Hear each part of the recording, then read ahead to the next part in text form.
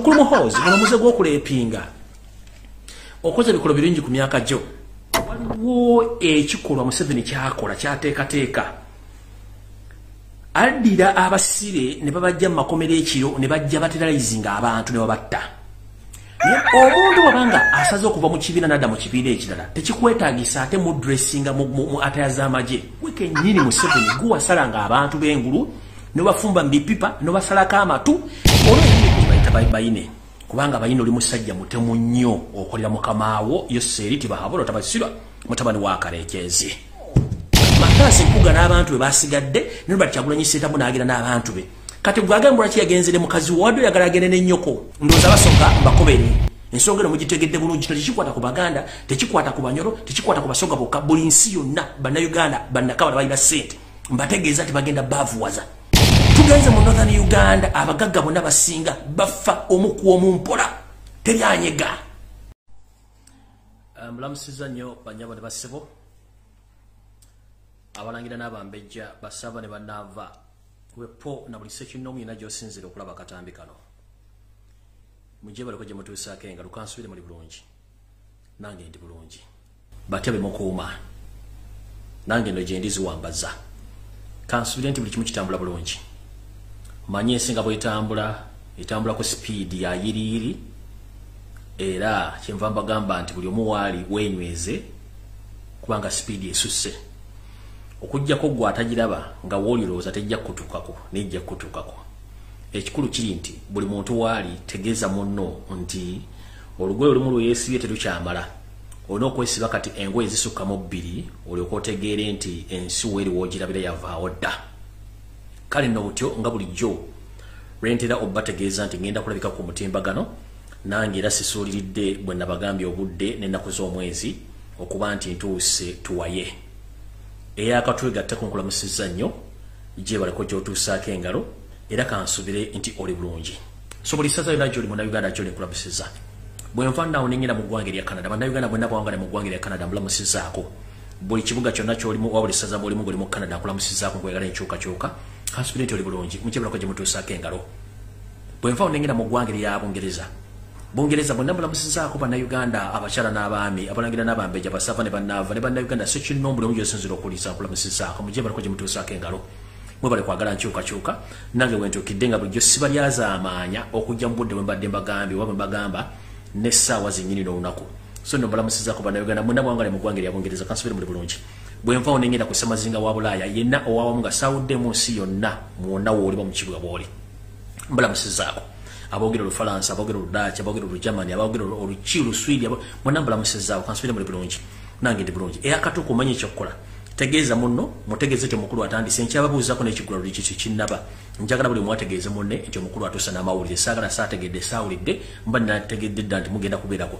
Bwe nvaawo nno okuva ku ssemazinga wa Bulaaya mwenna mbabuuzizzaako buli mu nsi muli n'enserengeta ku ssemazinga wa Asia. Buli munnayuganda yenna ali mu ssemazinga wa Asia ng'oli mu kukakalabya emirimu naye nkulamusizzaako. Nje baleko gy'otuusaako engalo munnange kansubire nti oli bulungi nange ndi bulungi munnange nga bulijjo. Era nzija ne bategeeza biki ebifa gye mutasobola kubeera kubanga ebiseera ebisinga abamu gye mbeera ku mirimu bate mulina budde bula amawulire okujjako gasanga ku mitimbagano gino egya mugatta bantu kwe tugawaweera agataliiko nti kuliko sino oba kuliko ebiseguusi tulina editor tetulina producer amawulire tugabagamba galina okubeera tetulina bate kino tekijja kujja ffe tukuwa ne wejjiramu ky'oyagala ekisigadde n'okirekaawo naye atera bulijjo nga mukitegeera nti ffe tuwa amawulire gava ne gatuukirira. So no balamusizzaako mu bannayuganda bali mu Asia kansubire nti buli bulungi nange nno nentwala obuvunaanyizibwa ne mbuuza ku bannayuganda abawangalya mu Middle East mwenna buli nsi mwoli mwebale kwagala ggwanga lyammwe. Tubidde ku bannayuganda bali e Qatar mbalamusizzaako, abali e Dubai, abali mu United Arab Emirates zonna mbalamusizzaako. Bannyinazo bonna abali e Saudi Arabia salamu alaikum kansubire nti buli bulungi. Abali Oman abali wonna womuli mbalamusizzaako kansubire nti buli bulungi mwebale kwagala nsi yammwe mwebale kukola. Ebizibu muyitamu byonna eby'enjolo ne musigala nga mukola naye kyembagadde mutandise okufuna obumu obova mu kitundu kye kya Uganda munno bw'aba afunye obuzibu mukwateko muyambe situle eddoboozi gw'asobola okwogera. Si buli muntu kyasobola okwogera n'okwogera kitone kino kibajjukiza olwaliro. Si buli muntu kyasobola okwogera nakyo kitone. So bonna Uganda yenna ali mu Middle East ng'osobola okujja eddoboozi lino n'owegerera ensi yo n'ogenda bana bali mu kubonaabona n'abali mu kubonaabonyezebwa ekyo kitone da kitwale nnyo kitwale nti olina okukozesa eddoboozi lyo nga Mukama bwe yalikuwa oyogerere banno bafune amaanyi nabo banasobola okwogera naye bw'osirika kiba kitegeeza Mukama muliddemu olukwe ne banno obaliddemu olukwe so nno mbalamusiza mwena bali mu Middle East bwe nvaawo no mugamba sizze ku ssemazinga wa Africa mbalamusiza bakaddugala bannange mujje balako gye mutuusaako engala ku ssemazinga Africa buli omu waali kansobedde muli bulungi nange ndi bulungi gala mundaba nzize mbasonsolera eggulire eritaliiko biseguusi then ndyoke ngende ku bintu ebirala so Africa yonna nga bwenjimanyi bannayuganda yonna mwabulamba dayo edda gye muli ne mwena mbatumiddeko okusingira ddala abaliraanye ensi yaffe ey'obwabula Uganda bannayuganda abali Tanzania mu buli kibuga kyonna mwoli mbatumiddeko mujje baliko abali za kazi kansobedde buli bulungi abali Kenya Tanzania South Sudan abali Sudan abali Musadona yamamboka abali Congo Brazzaville Rwanda Tanzania Burundi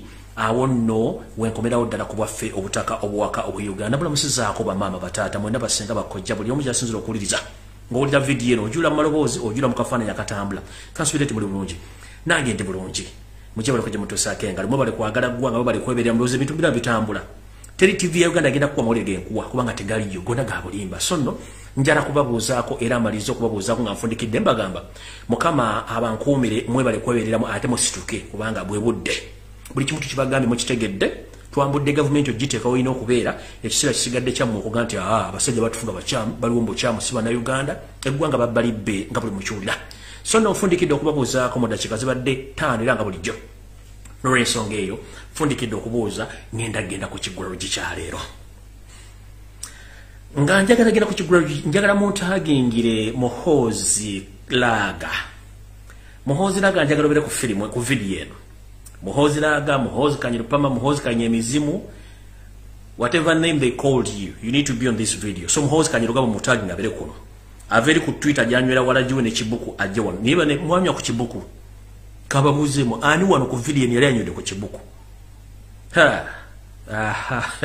emingi jibadde mu natanywa ku kibuku kale mwana banywa ku kibuku mbalamusizaako so muntagingire kitaawe Yoseri tibahabura utabayisura mutabani wakarekeza ensi yaleta muzeyizedde ensanga bisibe naye njagala jabere ku video ena agibereko bulungi njagala mama assassin mother of death Janet Kemba bazina yabere ku video yita first lady mu mugambe yabere kuno njagala bebyo kwenda bona babere kuno ngenda ku exposing abasajja to the extent nti ensi yataliso bategeera bulijjo mukolo buvuyo mwekosa ku TV bo mu Uganda temwagala kulaga abantu information bwetambula katwagala kulaga nsi nti at least abantu bategeera information egenda maso mu Uganda kino twagala kibategeerera mu kitegere bulungi nnyo era nga bwentandikidde njagala bagamba nti kantandike n'ekigulalo kiga bulijjo sagala barisa nnyo era mbatumiddeko mwena baagala ekigulalo gi buli nsi mwosinzira ne mu Uganda baagala nnyo jukira nabategeeza nti mu Uganda Facebook ebitundu 7 ku buli 10 nzigale okujja okosezza kye tuyita VPN yeno yenkweka bifo VPN nekweka ekifo bwoli nosobola okubanga ofuna engeri gy'osobola okuyingira mu mitimbagano nga tegitaganjiddwa so buli muntu yenna ali mu Uganda ng'oyagala okufuna Facebook live oba ofuna information opa ku Facebook olina oteekako VPN kubanga Facebook yo setibahabula otabasira mutono wakarekeza ensi yaleta muzeyizedde ensanga bisibe yagiggala abasobola ogifuna bagifunirako nga bataddeko VPN so balamusizaawo kansobere buli bulungi alright njala tandika n'ekigulalo gikyaleero tugende mu maaso bulungi nnyo ndowooza bannayuganda ekigulalo gikyaleero namola kifunamu amawulire bangi nnyo era njagala kibeere kyakintawule mukitegere bulungi bulijjo mbagamba nti bannayuganda temumanyi maanyi ge mulina nga mutandise okwogera ekigambo kye bayita people power ge maanyi g'abantu ge mulina atha ge otategeera maanyi go togenda tegeera bukulu bwa nsonga mutegedde nti media banga eri ku sayidi y'abantu media ng'efuluma mawulire amatuufu emmundu tezeetaagisa kubeerawo mu nsi kubanga ensi zonna zikyuse n'amaanyi g'abantu na bigambo gobuddeyo ne weekoma omwana ogaana okwogera kiba kitegeeza nti weeryazaamaanyiza ate okweryazaamaanya kwekubako enjawulo so mu nsonga z'okuteekubako njawulo kitegeeza nti ensi eba ejja kutambula bulungi njala tandika abantandikire wa kubanga bannange information enga nyingi naye ndowooza kantandike nga ntandika ne ka video ka muganda phone we South Africa eyatugamba mukulu malema yatugamba nti bw'olabanga ensi amagye gavudde mu barracks ne gajja ku street manya nti omukulembeze aliko abantu bamulondangako ate abatakyalina buyinza kitegeeza akozesa mundu n'abasirikale kubanga yeeteeka mu buyinza kitegeeza information gye tulina ntu Gwanga ya balibbe. Kanso kembazanyire ka video kana mukawule bulungi nyobo ya yogera. Five countries we joined now, almost 5 countries with soldiers on the street. We're number 6 now. And of these 5 countries is countries that do not have legitimate governments. One of those is Uganda. The second one I can think of is here in Swaziland. Soldiers on the street. We join the queue of illegitimate government because those people can appeal to the people. Why? They know they don't have a popular vote. Once you call the soldiers from the barracks, then you must know you have declared yourself an illegitimate leader. You are effectively saying to us, I can no longer control my people. I need the army. So why would you say you are legitimate when you can't control your own? Of course. Marema akugambye nti omukulembeze yenna yeryaza amanya neryamu olukwenga avudde ku buyinza bw'abantu bamugaa nti vaako n'okozesa amajjo galeeta ku street kiba kitegeeza tori rigid oba toteekedde okubeera woolina abantu bakumanyi toli mukulembeze kyekigenda mu maaso mu Uganda buli wamu waliwo amagye poliisi kati nno wano wentuukira ku muzeyizedde ensi yaleeta sebo tuli bantu bakulu mu Uganda buli muntu yeetegerera omwana kasitawiza emyaka 18 olaba kati n'abaana b'emyaka 3 bakugamba nti muzeeyi weetereze kankuzannyira akaana kano njoke ngende ku programu entuufu kali ludeika akagaalo kano kaakano wano kawulire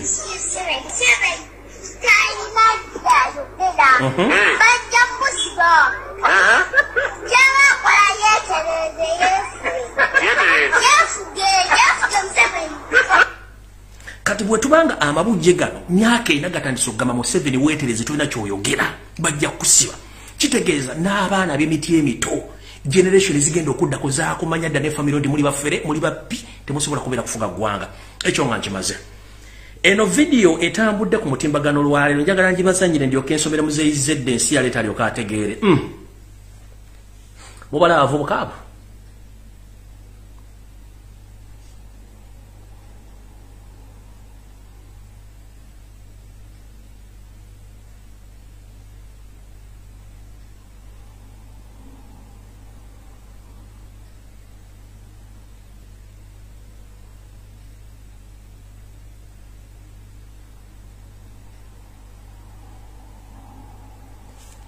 sagala bamalirako budde kati mukulu yoseriti bahabula otabasira mutano wakarekeza ensi yaleta muzeyizedde yabuvuddeyo katono ennaku nga 4 emabega najja nengamba bannayuganda nti waliwo ekikolwa Museveni kyakola kyateekateeka addira abasire ne babajja mu makomero ekiro ne bajja bateralizinga abantu ne babatta naye mbagamba nti n'abasire bajja bakwata bonna abavubuka mu kulonda bonna bakwata bateeka mu makomera abo ne babatwala ba training amagye mukijjukira nakyogera naye mbagamba nti ba high profile criminals abali makomera luzira kitali babafulumya ekiro ne bagenda batemula abantu ne babazza makomera kati kino yakikoze ng'agasse ababa LDU n'agatta ba high profile criminals n'agatta n'abantu be balonze ne batwala ku training era training gye bagamba recent di training yawedde bagenda kutandika ku disposing abantu bano kati mukuru Yosef Bahoro tabasema mtona wakaregeze ne TV ne social media platforms zo minazo nezo suruwaza abantu njagala to make this point clear no ngechibina chobye bufuzi that is National Unity Platform and the people power it's a free entry and a free exit ekyo njagala kugamba we don't force someone to stay in NUP we don't force someone to stay in people power people have freedom of expression and people have a freedom of choice kati mukulu njagala wetereze bulungi eno stand y'abantu bo abakubyeko billions of money oxstaging abantu tukimanyi bale mu kikola nga mwachi tekatekedda ekisooka fe mu NUP tetuba nkona kibinja ky'abantu nga bano tukimanyi abantu bo badde okozesa ekisookera ddala omuntu bwabanga asaze okuva mu kibiina nadda mu kibiina ekirala tekikwetaagisa ate mu dressinga mu ataya z'amagye constitution esoma bwoti nti civilian tateekeddwa kwambala kyambalo ky'amagye ekisookera ddala katwagala kwebuuza gwe kennyini watugamba nti NUP enkofira zetukozesa wazigazeti nga nti z'amagye era ne mu kigazeti nga tikimenya amateeka katwagala kubuuza ba civilian batandika ddi okwambala engoye z'amagye 1 bo bataddeko t-shirt mpya empale z'amagye empya ne gambuutu z'amagye kati okujjako nga brains are monkey and your brains are full of cow mentality how dare you parade such people in the army attires nebajja omorova wandi badde ogenda ku pass out gye bandi babatadde ne baleta mu state house nakasero nawe n'oyimuka n'engala byo nti nzize ku please twagala bana Uganda bategere nti wasasula wa propagandalist ne ba blackmailers ku internet okukyusa kyoyagala kibeere naye nkubuulira ojja kumaliriza nga bwetondedde bana Uganda bamwagala bamatu mwagala bano tebabanga okuba bawagizi ba nuupu beba high profile criminals bemujja makomera bebero diju n'abaana bembadde mutwala okubatendeka mu bikolo by'ekiyeekera n'ebyekijasi bajje balumirize nuupu kati njala kubuulira mu mateeka munna Uganda yenna atali mujasi takirizibwa kwambala kyambalo ky'amagye bano bogambye nti basaze mukulu basaze mu nuupu byambalo bavudde nawe mu nuupu bavudde nawe wa mutereze obwongo twabagamba nti okusoma kintu kikulu nnyo ate okusoma obutasoma bulumu okuze nodira noleta abantu bambaziza uniform z'amagye mageti mpya mbubaze bakubataza saluti bana abantu bamwe abategesi bano siba awagizi ba nuupu siba awagizi ba nkyuka by the way for your information each person or each boy or each man of these people they were given 1 million Ugandan shillings that is $295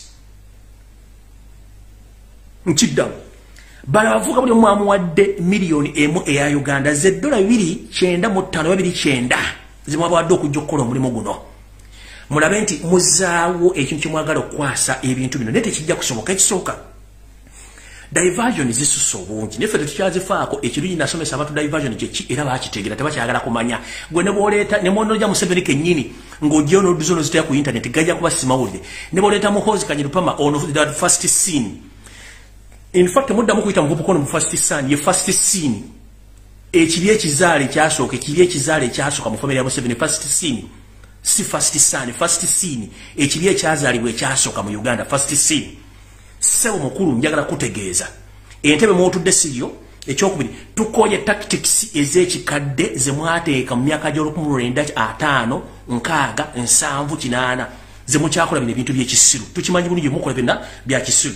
Kati mvuddawo mukulu Muhoozi Kanyirupama nsi yaleeta muzeyizedde njagala nsooka kuzannyira ka video kano olyoka otegeere ensi nti yali yabategeera dda ono omusajja wo gwali otaddewo nga camouflage in Uganda. I'm a freedom fighter. Kankabaddire musaagala mulwane no problem 1 minute. I'm a military position who is fighting in Uganda. I'm a freedom fighter who is fighting for freedoms in Uganda. But I'm not a terrorist. Museveni went in the village and he cut the ear of the people, telling to the people that thing was done by LRA, which is not true. I cannot cut the ear of my brother. I cannot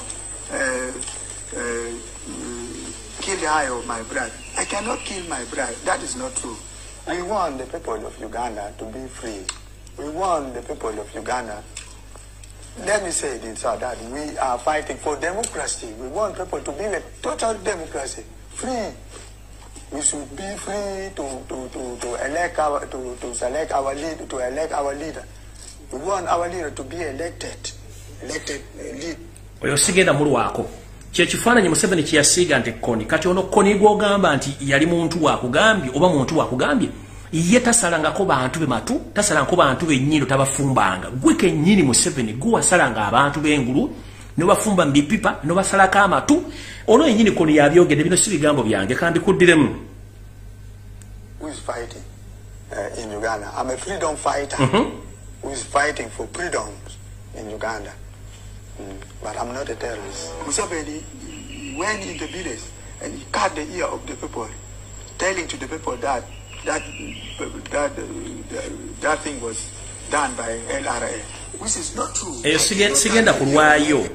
Akugambye Museveni yagenda nga n'asalako abantu amatu ennyindo n'abafumba so sijje kubanga yali tasobola kutta bantu banne ab'omu Northern Uganda. Museveni yakikola.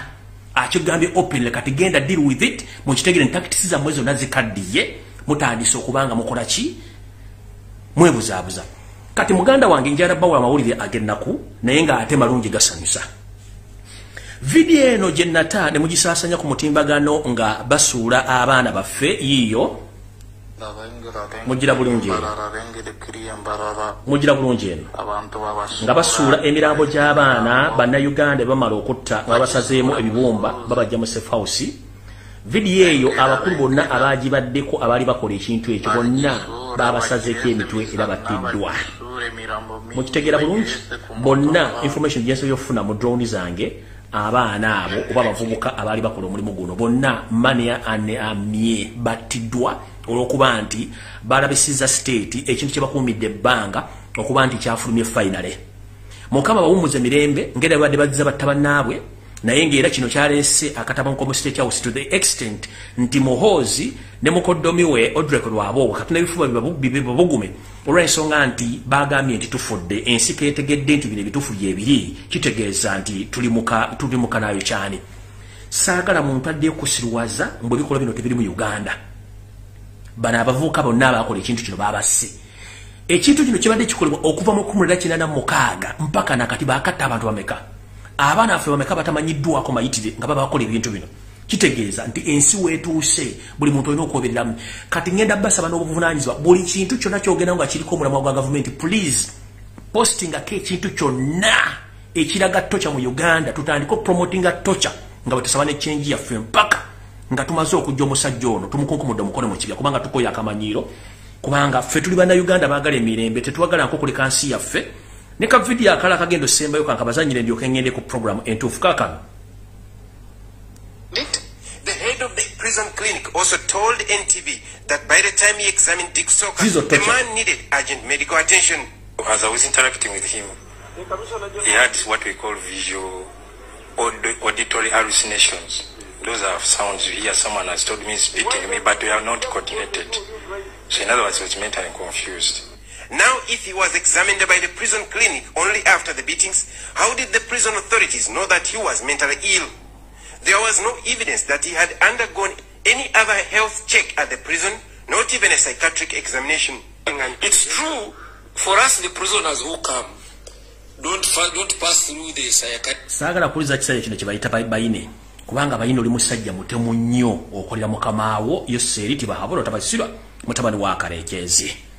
Kati ngenze ku video entuufu yandeese. Kwata twapana ekalamu tutandike. Ekigambo okutulugunya mu Uganda kimenya mateeka ate kimenya ddembe ly'abantu. Njagala kusaba buli munnayuganda yenna kikonde eminge olwa gavumenti eno eneefuutike yatwefuutikako ngeri mbuyinza ekola ebikola by'okutta abantu ng'ekikola mu bumenyi bw'amateeka. Ekyo ekigambo tukitambuze bwe bannayuganda bangi abatulugunyiziddwa. Nyinza okuba nga towagira kibiina kyempagira naye bw'otuukibwako obuvune nga buno mu bikolwa eby'ekika eky'ekikambwe nange nsobola okwegattako era ne tulwanyisa ebikolwa ebyo. So temulowooza ati ebikolwa bituuka ku bantu b'opposition. Eriyo n'abantu bangi abattiddwa nga tebakkiriziganya na Museveni mu kibiina kye kya NRM, National Resistance Robbers Movement. Nabo batulugunyiziddwa bangi nnyo. Tugenze mu maaso. So nno ekyo nno kye mbadde njagala obategeeza olwali mu kitegeere bulungi nnyo nti okutulugunya kintu kikyamu nnyo n'okwebuzaabuza ng'afukaana aba nakyo kikyamu nnyo. Ebikolwa bino njagala bategeeza okumanya abana abasajja bazibu nnyo.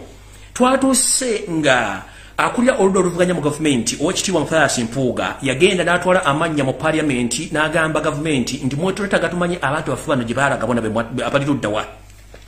Omukulu Ofona Opondo atunula ng'endagamuntu y'akapere n'avaayo n'agamba mukulu Ofona Opondo yavaayo n'agamba ne munne gwe bayita Tayebwa.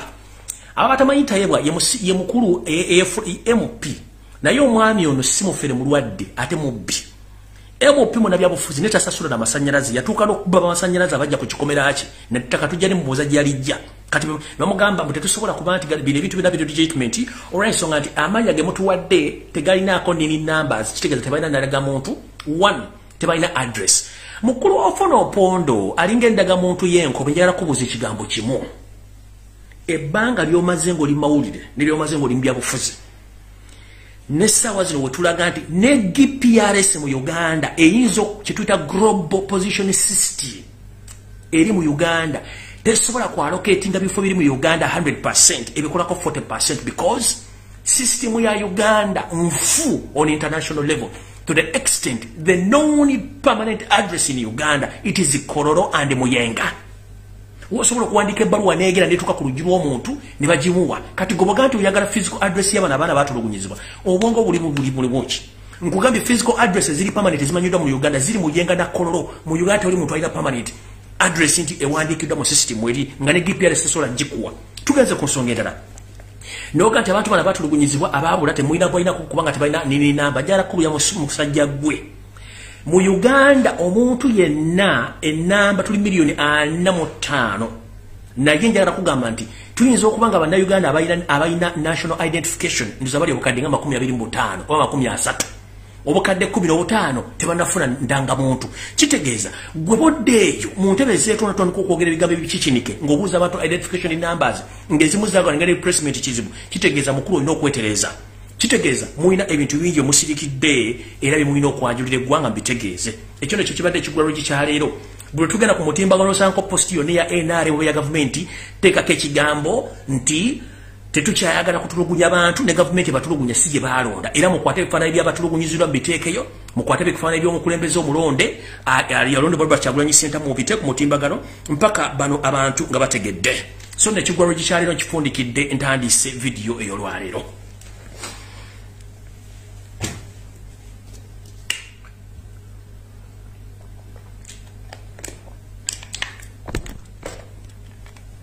Sorry.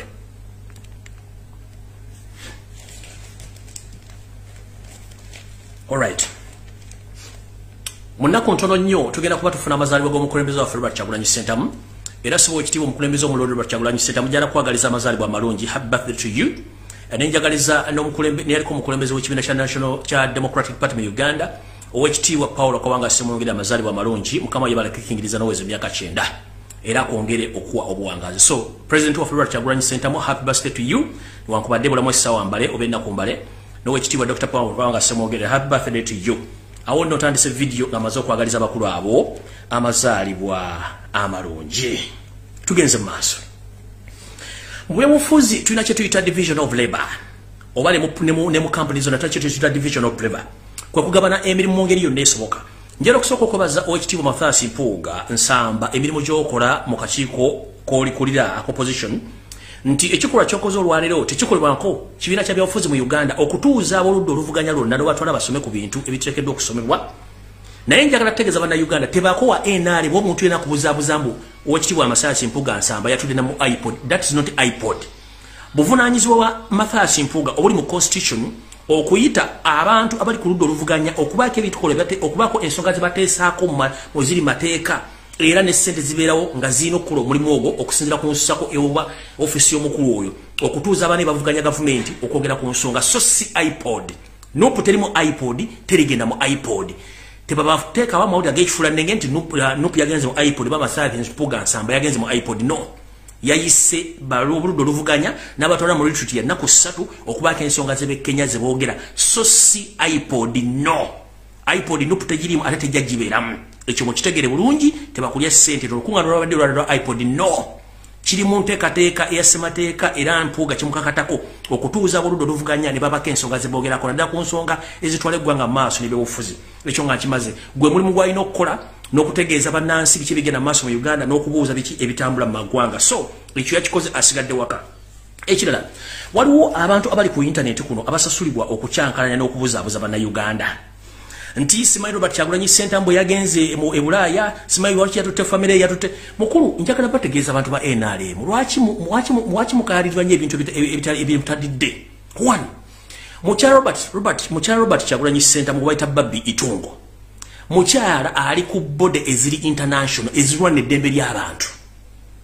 Ekyo ekisooka ekyokubiri talinga ono mama assassini atalina kitongole kyonna kyabeesinze okuba ne byasobola ku addressinga. Ekyo ekisooka. Ekyokubiri abantu abali supposed okugenda era bagenze olw'ensonga bagenda waliwo kye tuyita division of labor nti omukulembeze bagenze kukola mirimu mirala n'abantu abalala basigala bakola emirimu mirala. Mwadde mwagala Nupu yonna esituka egende Netherlands. No.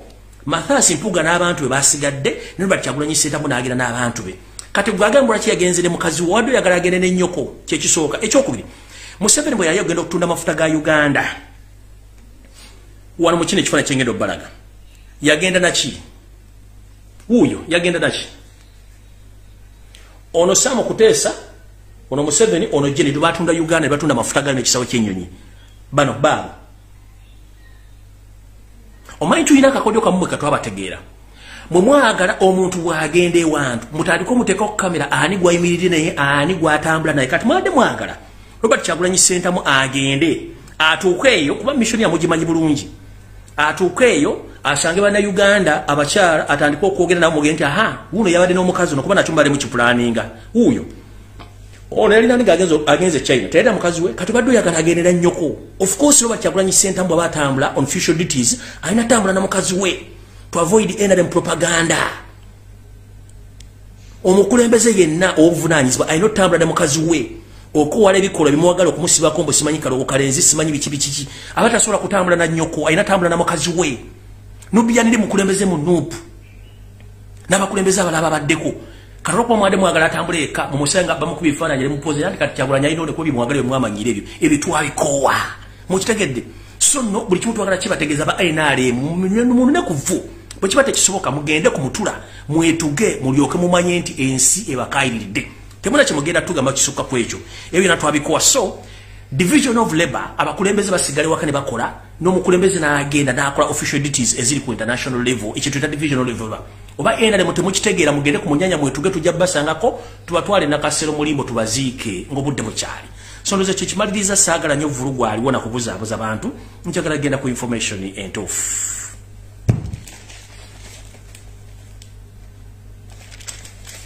ntandise bwenti eno message njagala egende eri bana Uganda mwenna abawangalya mu diaspora n'abava e Kampala nga mudde Bulaaya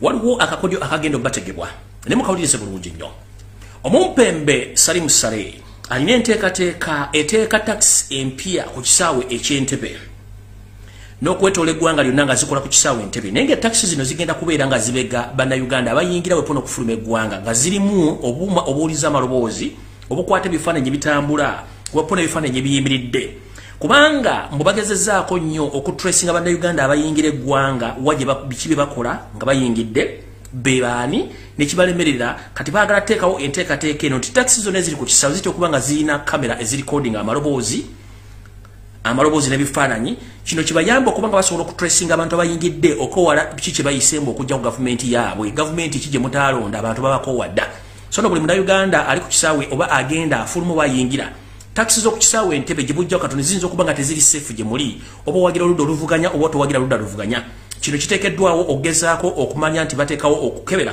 n'okulonda bana Uganda gye mutambula kino nno si kirungi mu nkola eya bulijjo olw'ensonga muno mujja kuvaamu n'emize egy'okutta abantu okubba abantu n'okubamanya wa gye basinziira ne gye balaga okuba nti babatuusaako obuvune so bana Uganda mwenna ku kisaawe Entebbe mwetegereze nnyo taxi zibatwala n'ebikolwa by'omuntu akuvuga kubanga ntegeddwako nti taxi zino zigenda kuteekebwamu aba SFC abajja okubeera mu ngoye eza bulijjo naye nga balina buli ekikola kyonna ekiba kyetaagisa okutuusa omuntu obulabe oba okumutwala mu kifo kyonna wabayagadde mujjukira nti ku kisaawe Entebbe kuno omuntu bantu bangi babulidde wakati w'ekisaawe Entebbe ne Kampala batatuuka gye balina kulaga nga batidde mu kkubo mu bintu eby'ekisaazisaazi ngira mutegeera so bana Uganda mwenna abali webweru wa Uganda n'abayingira n'abafuluma mutegeere nti taxi zibagenda bateekamu ezimu zigenda kubeera nkyamu newankubadde waliwo ezo zikyali ennamu mukitegeere nti omuntu bw'atandika okwekengera nga akutunulira nnyo mu side mirror akubuuza ebibuuzo kwegamba afaayo nnyo okumanya kikyoli wajova biki byobadde okola mulimu ki olaga ludda wa okomawo ddi ofuluma ddi oyingira ddi ebibuuzo byekikulanga ekyo omanya nti oyo munyampi saabanyampi Katongole bayita Nupians muganda wange Katongole nkulamusizaako mumira nsanafu gye balako gy'otuusaako engalo ngenze mu maaso waliwo enteekateeka endala ey'okujja abasajja Abaganda n'abasajja Bannansi abalina bizinesi mu Kampala wepona ebizimbe ntandise bwe nti mujjukira gyavuddeyo katono mu ggwanga Uganda abasajja n'abakazi abalina ensimbi ezitotogala ng'obukolwa nga bazikola abasinga obungi battiddwa mu ngeri etategeerekeka mu regimu ya Yoseti Bahabura Tabasira mutano wa ARKRICH ensi yaleeta muzeyizedde ensanga bisibe ng'ekibassaza ensimbi ezaabwe n'okuddiza ebyobugagga byabwe Yoseti Bahabura Tabasira mutano wa ARKRICH ensi yaleeta muzeyizedde ne babbi banne ne mukyala we ne famire ye eya Muhoozi baagala nnyo okusigala nga basinga obugagga mu Uganda era nga balina buli kimu wetwogerera essaawa zino abasajja Abaganda abasajja Abasoga abasajja Abalugwala abalina ensimbi mu Kampala ebizimbe bitwaliddwa amayumba gaabwe gatwaliddwa nga bayita mu kubiwowa n'okubatta n'okukozesa Abanyarwanda abakazi okuba nga batwala bizinesi zaabwe wetwogerera essaawa zino waliwo famire eri mu kubonaabona eno ate nga nafuna dda information yayo negisirikira nti bagezaako nnyo okubakyankalanya wetwogera omugenzi Elia Kasiwukira Bugembe famire ye eri mu kubonaabona okw'ekika ekyawaggulu n'okutiisibwatiisibwa. Ng'era zino mukimanyi bulungi nnyo, njagala kuno mutaagingeko omwoyo gwe bayita Salimu Sale, Kale Kalekezi Kayihura, Janet Kembabazi, Yoseti Bahora Tabasira mutano wa Kalekezi, ne first scene eyita first scene ekibi ekyazaalibwa ekisooka mu Uganda ajje ku firimu eno Muhoozi Kanyirupama ajje ku firimu eno Muhoozi Langa owa video eno. Tujjukira lunywe nti olunaku lwakera lumu ku matiritiri ku makya ng'omugagga ono Elia Bugembe Kasiwuukira nga bw'akeera okukola enkola ye ng'akeera ku makya okukajjuza okudduka munnange kumbe Salimu Sale ne Kalekezi Kayihura bali bamaze dda okuteeka abasajja abasi aba SFC mu luguudo omwami ono wayitira.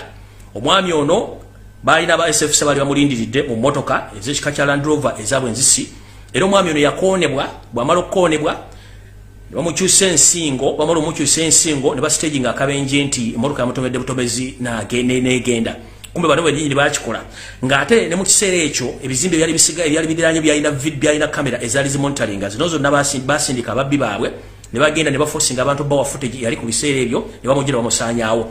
Kitegeeza ki nti bano baali bajjawo obujulizi obulaga enfo y'omugenzi Elia Kasiwuukira Bugembe. Kino nno kyakolebwa nga baagala kujja kutwala bya bugagga bwe olw'ensonga nti omwami ono yali talina bbanja lya muntu nga yamubanja oba bbanka ng'ebintu byaby'okulya ku nsimbi ze.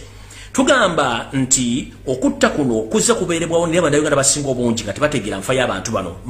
Mukulu Elia Bugembe Kasiwuukira yattibwa buttibwa olukwe lwalimu Kale Kalekezi Kayihura, Mukama w'Eggye Salimu Sale, Janet Kembabazi, Upone Museveni nga baagala okutwala ebibugagga by'essaawa zino. Wetwogerera omukyala ono mukyala wa omugenzi Kasiwuukira yasibwa erusira ne bamuteekayo emisango nkumuliitu ng'obugulu bw'eggongolo ejyamuvunaanibwa.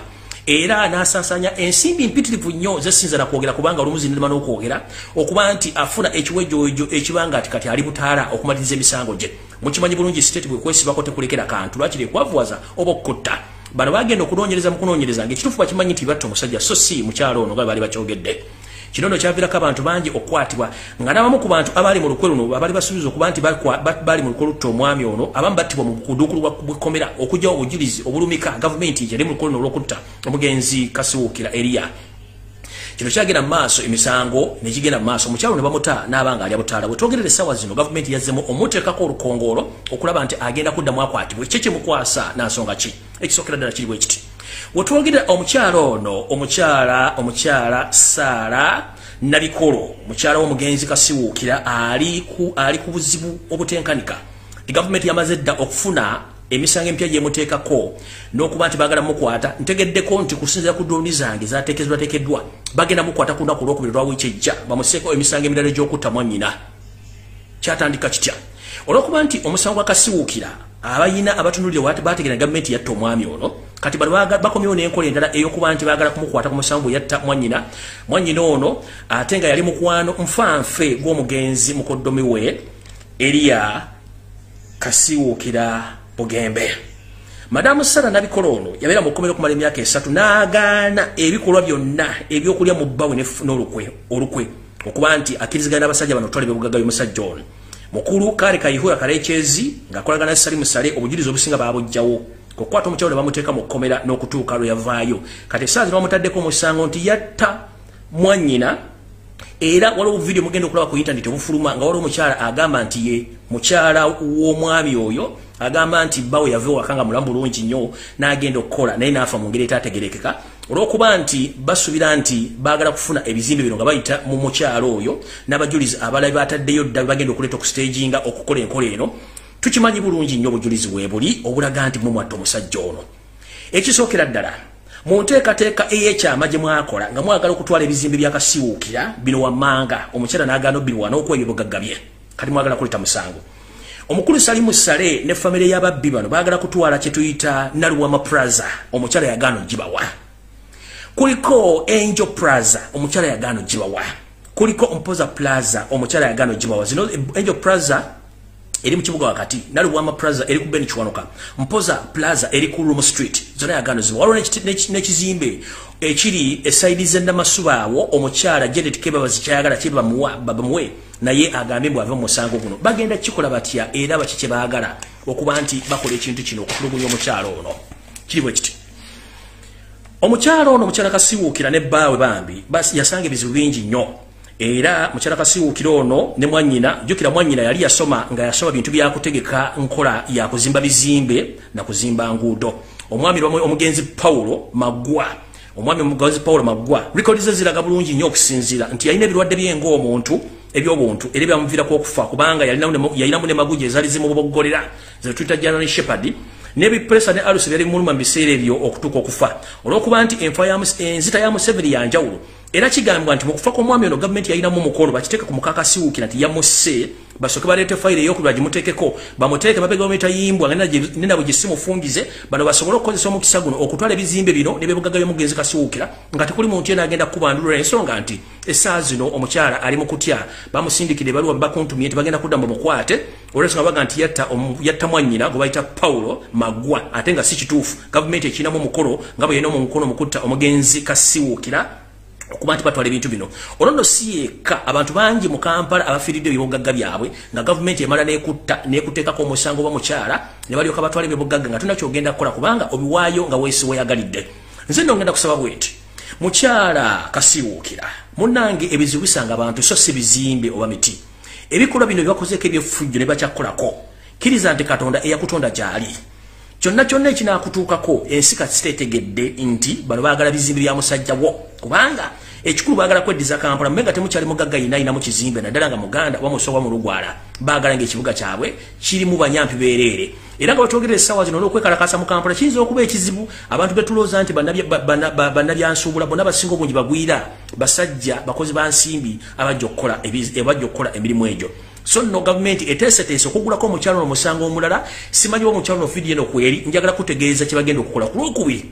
Oyinza okuba nga oli mibaga mitayimbwa ng'bataddewo dde emisango waliwo n'abajulizi abamu bali mu kkomera n'abalala bali obutaala nga kuliko n'omukyala eyeeyita mulamu wo mukyala wa Paulo Magwa akulumiriza nti simanyi olimu olutabbaawe so nga ate oli mwannyina era omuntu ajja kubuuza kiki gwate ekiga nti watta mwannyoko ate nga mwannyoko yali mukoddomi wani wa bbaawo ate nga yamuzimbira ebizimbe bino. Kino kitegeeza nti olukoya lwa Yosero tabasira mutano wa Kalekezi okutwala ebyobugagga by'omugonzi Kasiwuukira luli mu jjiya naye ku lwokubiri bwe mugenza namukwata omukyalo ono mujja kutegeera nti ekiboggoza embwa ne kigaana okwogera mwatta eriya Kasiwuukira mussa abasajja Abaganda bangi nnyo mutyo bwe mwatta n'omusajja nannyini Horizon Buses mu Haji ne muleeta amagye ga SFC ne geddiza ebizimbe ne gabitwala musajja watu mwamu obutwa ng'agaanye okuwaayo space ya parking n'ebizimbe bye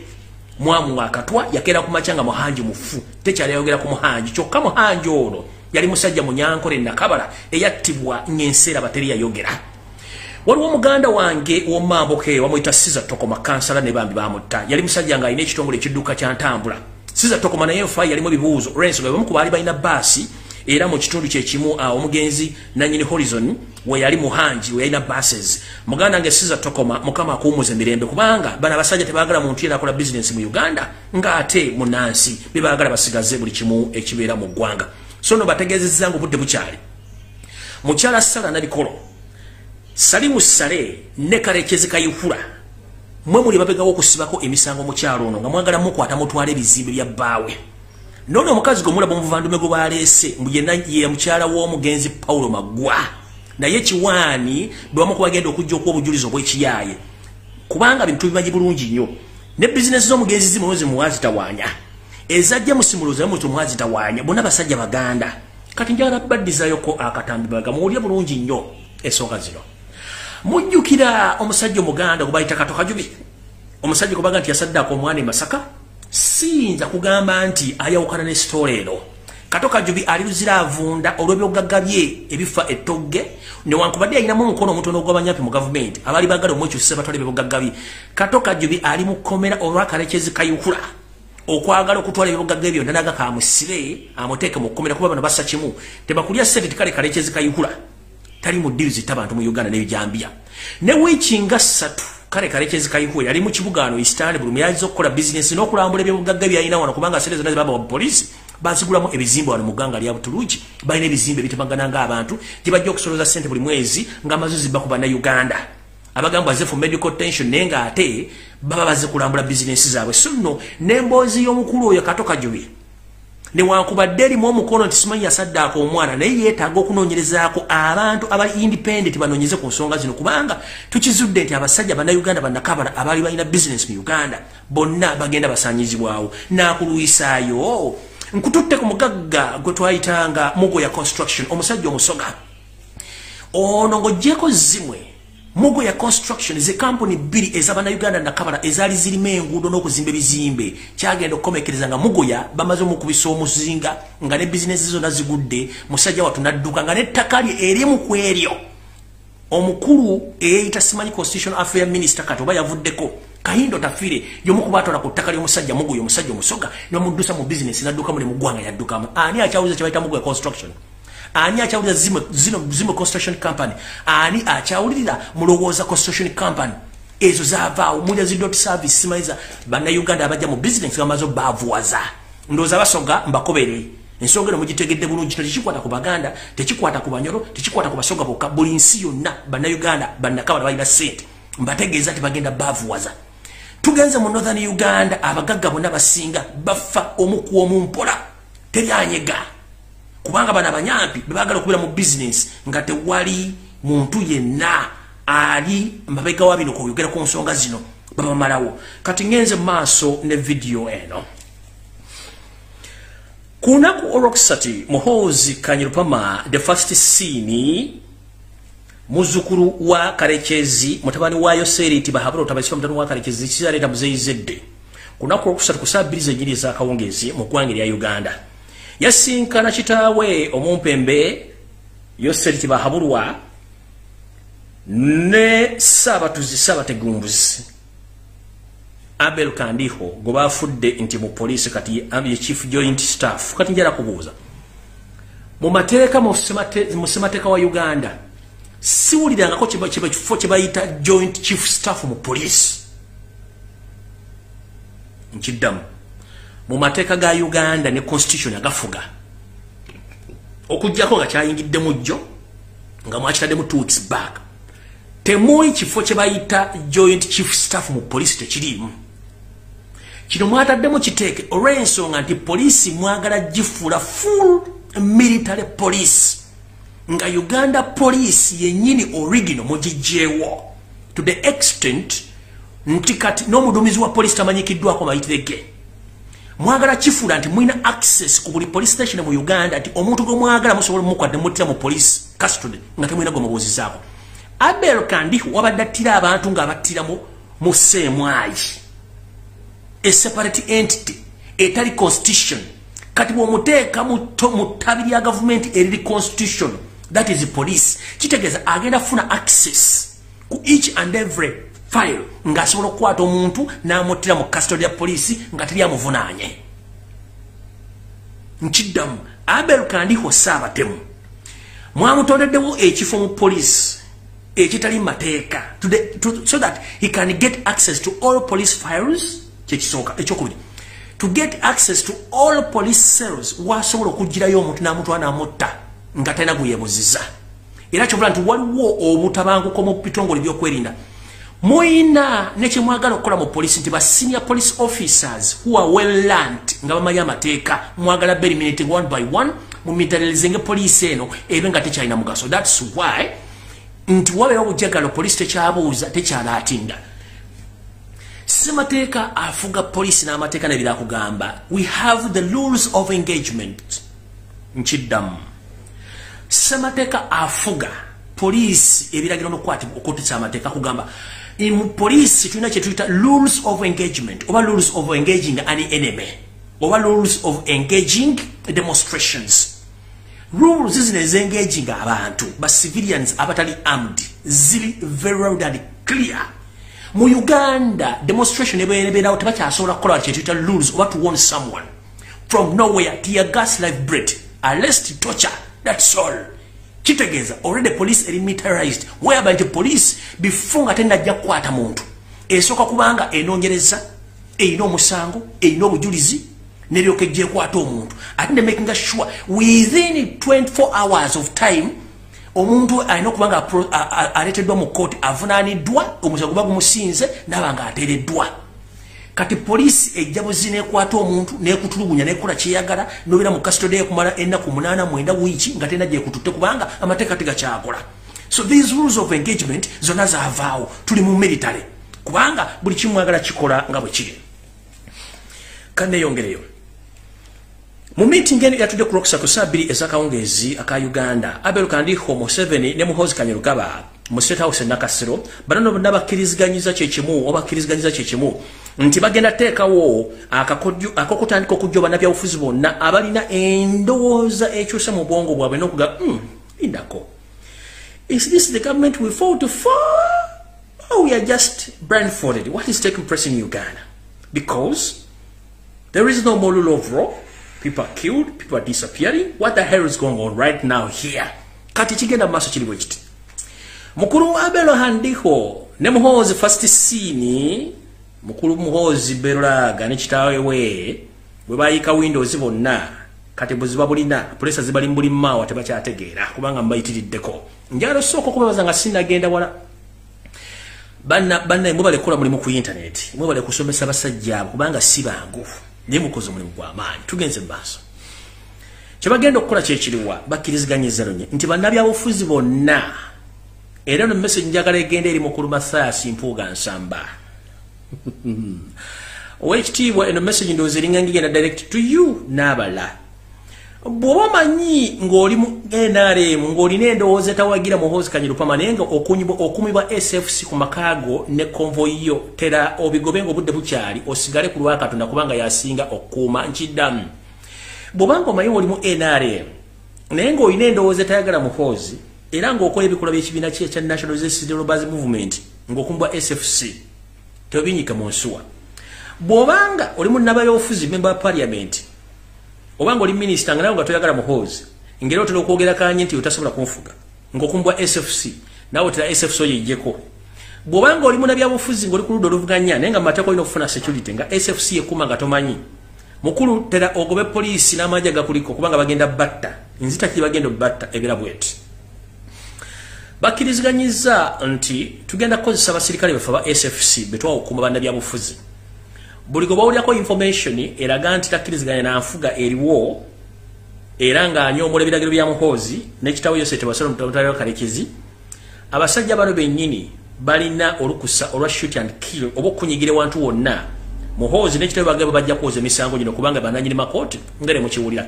So bannabyabufuzi mwenna oba olina ludduvaluvuganya oba okola ki munnange kitegeere nti ene order yayise Abel Kandiho kyekyamuziza mu police Muhoozi Kanyarugaba first scene n'ekitabo bakkiriziganyizza ekintu kino kigende mu maaso bagenda batuga mu ngeri etasangika kubanga okutuga si kizibu kyabwe gy'okoma okutuga gy'okoma okufuna obuteebaka.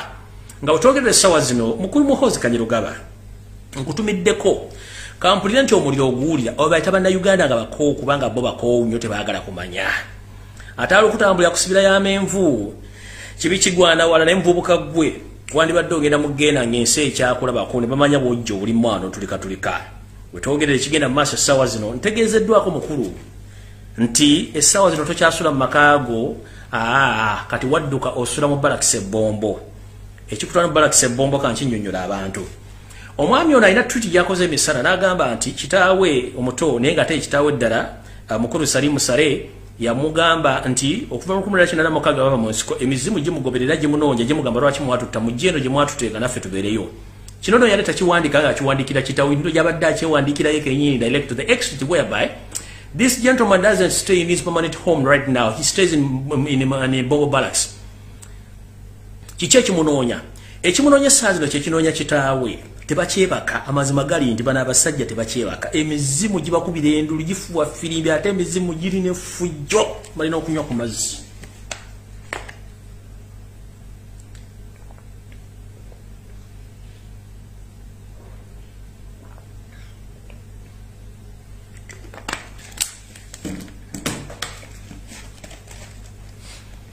Tewali ku nsi kuno kintu kisinga kubeera na fujjo nga muzimu.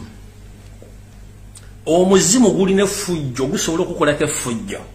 Oyinza okubanga bwobasa ne gujja ne gukuba balbu ne guzaabya. Oyinza okubanga bwobasa ne gujja guyo ebikopo byonna by'amagirasi ebigayo wansi.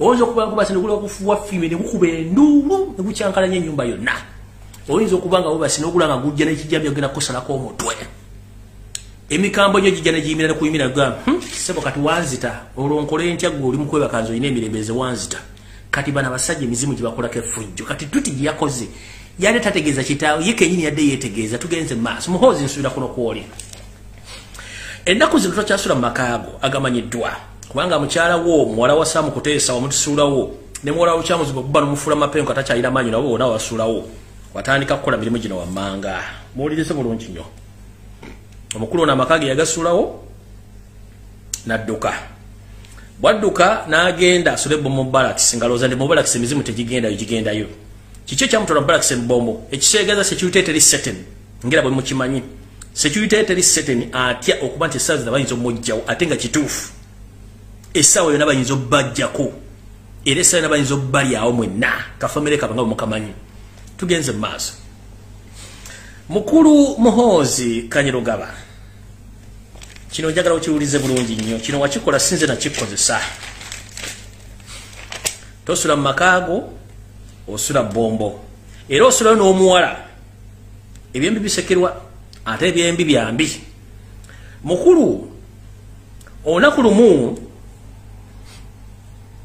wagenda ku Serena Hotel mu Kampala n'abasajja ba SFC n'osangayo baana bawala bali batudde nga beerira ssente zaabwe abanyirira kaalala embeerera kyebava otuma abavubuka abo ne bagenda bakwata omuwala omuto wa university embeerera omwana ono ye Hope Businje family ya Hope Businje mwagaana okulopa Muhoozi kubanga Muhoozi yabawa ssente but the fact is let me say this message in English. This first scene, the so-called son of Uganda, Muhoozi Kanyirugaba, he doesn't say his known address because he fears for his life. He knows that the world is looking for him. As we speak right now, he abandoned his two known wives. Now, he decided to go to Bombo Barracks with a girl whom he forcefully raped in Serena Hotel. Nkidda bulungi nnyo. Omukulu ono asula atambula anywa omwenge n'ogusigaddewo n'aguyiwa ku bigere n'atandika okwogera n'ennimi z'atamanyi ekimunywesa omwenge n'akikugamba edda bw'atuuka ku Serena yasanga omwana muwala ne bande batudde n'alagira amagye ga SFC ne googera n'omuwala ono bwe yagaana omuwala bamuwamba buwambi n'omutwala mu kisenge ekimu Serena Hotel. Muhoozi yamutuusizaako gwobuliisa maanyi bw'amumutuusa gwobuliisa maanyi era n'amulagira bamukwala bamutwala mu bifo by'enjawulo n'omutereka yeeyo paka lw'anakkiriza.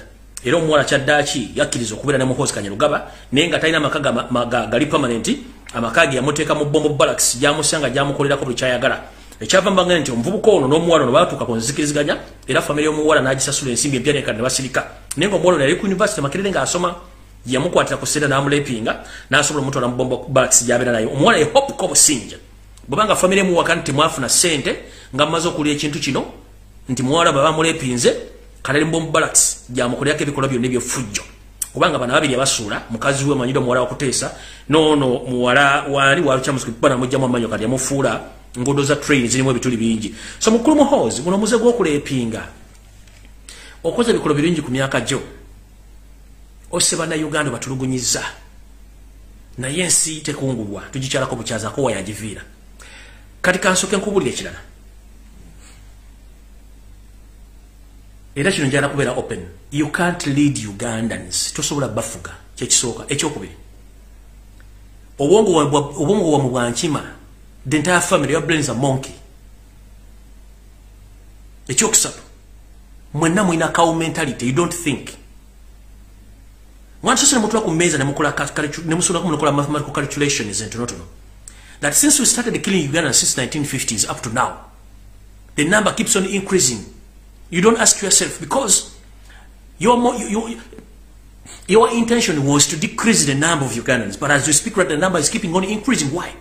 Because you don't talk with God. God knows as why you are still alive and kicking. Every day you kill Ugandans, but the number keep on increasing. Because God knows. Here's the mathematical calculation for God. Ounakoyinza okubotta abantu bisatu. Gwe nga gwe mu mikono gyo ne taatawo ne mukazi ne mama assassin. Naye olunaku Katonda azaaza mu Uganda abaana ekitone nnyo 5000 olunaku Muhoozi mwezi gwa abantu 3 nembazika nga mbazika bano kanzire balage video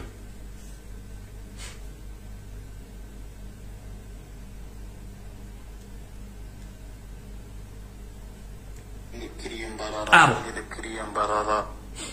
abantu babasura olunaku mutta abantu 3 nembazika nga mwazika bano naye naturally Katonda ayingiza abantu 5000 olunaku b'omutwalo gumu mu Uganda bazaalibwa okitegeera ate eri abantu abatamanyiddwa mu bungi abatali mu records nti babazaala mu Uganda mwe bali okitegeera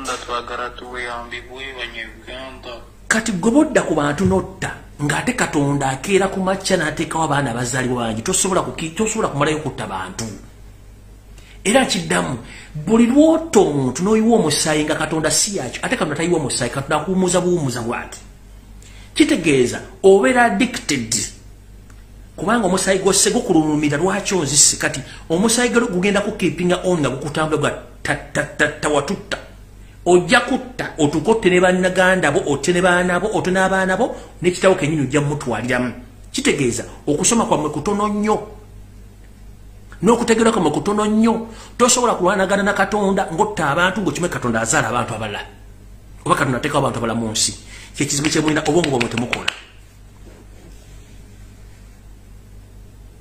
temukola mutta abantu 3 olunaku ndere basis naye mu lunaku mmanya abantu Katonda bateeka mu Uganda bazaala oba balagira bazaaliwe temusobola kutta bantu ne mbamalawo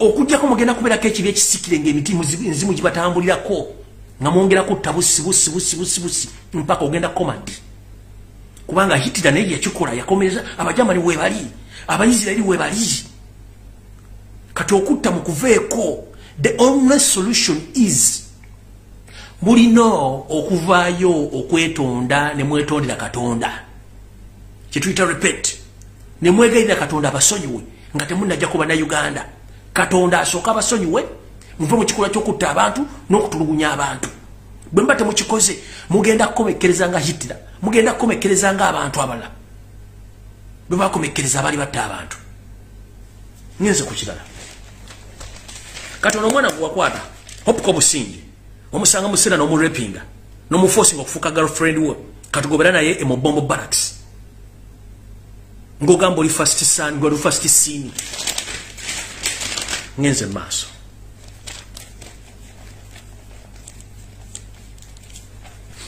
kati eno message njagala egende akakiiko aka accounts committee aka parliament ne bana Uganda monna tebabalya ssente ndi ebizimbe byonna ne malls ezizimbiddwa mu Uganda z'abana Uganda nakabala nedda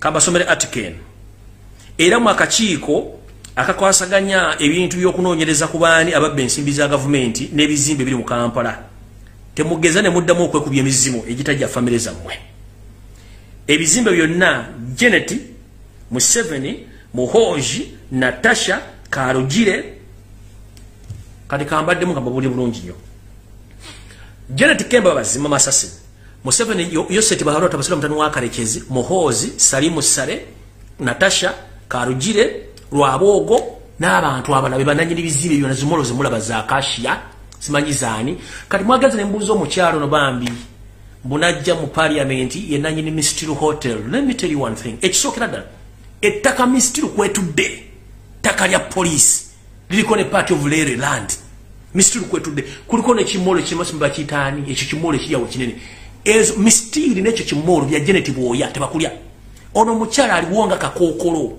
oba kateni ettaka Janet yalimba ku police nekyo kizimbe kyazimba kimole kinene nnyo simba kitani nakyo kya Janet kati ono yazze mu parliament omukyala emifumbi gimwereze emyaka gigenze bombuuza nanga ati ebyapa sibirina tabalagana sere bakazi yagulawo era nga mumalira obudde kwoyo gavumenti bweneekyuka mu kaseera mpaweka bali batugenda okukwata omubuuzo mulimu kigwakola sente mmeka zaafuna zayingiza ettaka yalijja kuwani yalisasula sente mmeka tubalansinge batukwata bukwasi nga tuteeka mu terekereri nga babeerayo. Bino bimolo tebigenda situka. Ate ekidda mutema Munnayuganda yenna yeekusiruwaza mbu ogula ekizimbe mu Kampala. Don't dare. Simanyi ngenze gula hamu, simanyi ngenze gula kisawo kirala, tokigula. Ezo ssente zamuwa musolo. Kati bana akakiiko ka Parliament akanonyeza ku byobugagga ne onookunza ku nsimbi z'omu musolo temutagala. Oyo omukazi omukadde yazze namukadde mbw azze kuwoza mwe nannyini Mistil. Mistil Hotel is a personal property to Janet Kembabaz, the so-called First Lady. And that mall near Mistil belongs to Janet Kembabaz herself, nobody else. That lady who came to Parliament Committee, she's just a proxy. She's nothing. Nabagamba, all properties in Kampala right now as we speak, more men, especially the buildings, belongs to Yoseri and his family. Mude kusinagere ku mukyala Kasiwukira. Baagala twala bizimbe bye byonna. Bamugambye either byofalinge yabiteekebwa musonyiwe oba sikyo bagenda muzaako emisango. But remember omusajja batamutte. Ensi yonna ekimanyi. Ensi yonna ekimanyi.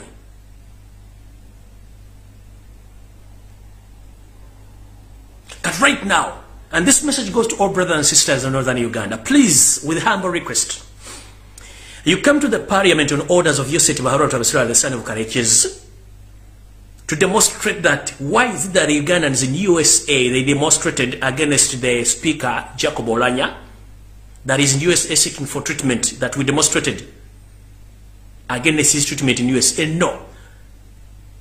I know very well Museveni is the one who gave you the money and gave you the mandate to demonstrate or to go to the Parliament to claim or to do so.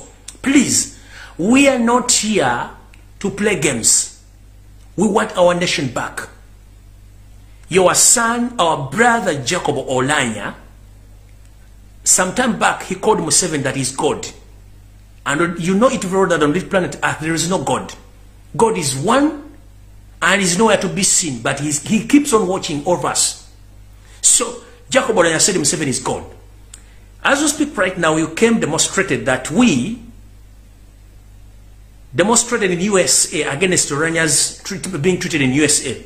Please, what Ugandans did in USA is their constitutional right against corruption in Uganda, against government officials who being taken abroad to seek medical attention when in northern Uganda, as we speak right now, there is no any functioning referral hospital which can treat even a single Ugandan in northern Uganda.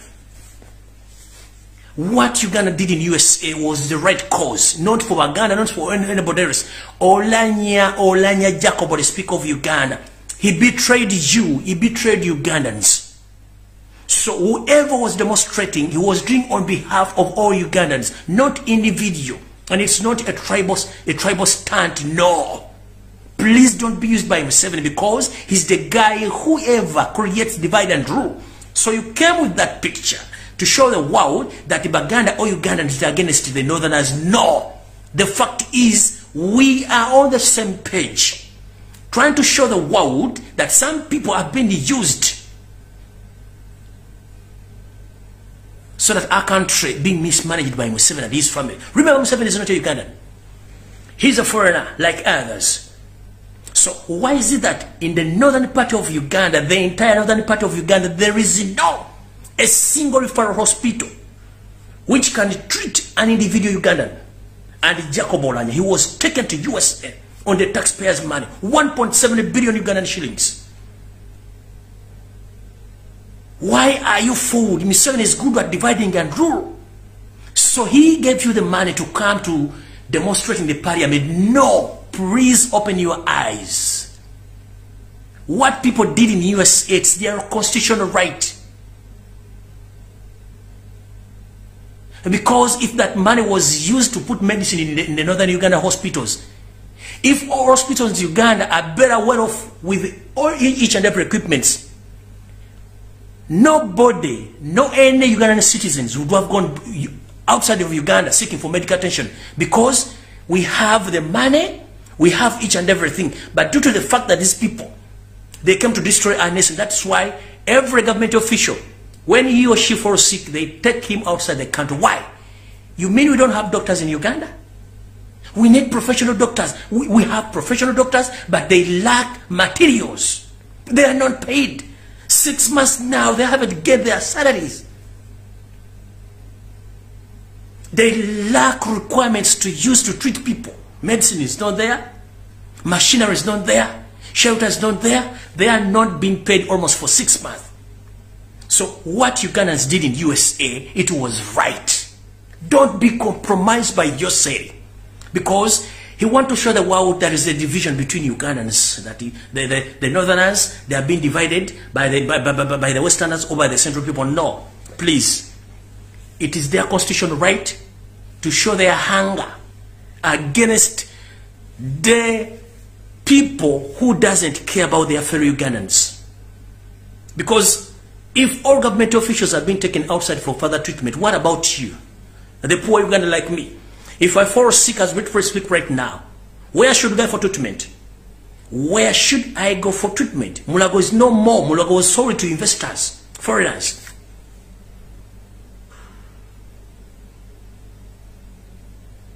Mulago is sold to foreigners. So don't be fooled. Don't be diverted from the real cause. Don't dare. Stay in line. We are fighting for our freedom. We are fighting for our rights. Ask yourself before coming to Parliament what happened to Mulago Hospital. At one time it was among the best hospitals in East and Central Africa. What happened to Mulago Hospital? What happened to our referral hospitals across the countries? No medication, no doctors, no requirements, no each and everything. Doctors, they are not paid for 6 months. Then you are coming to the Parliament, you demonstrated that Ugandans in diaspora, most especially in the USA, they demonstrated because Olanya was taken there for treatment. Who's Jacob Olanya, by the way? He's a human being like others. He's supposed to get the same treatment like we Ugandans who are suffering in these poor hospitals in Uganda. Please, please, please bear with Ugandans.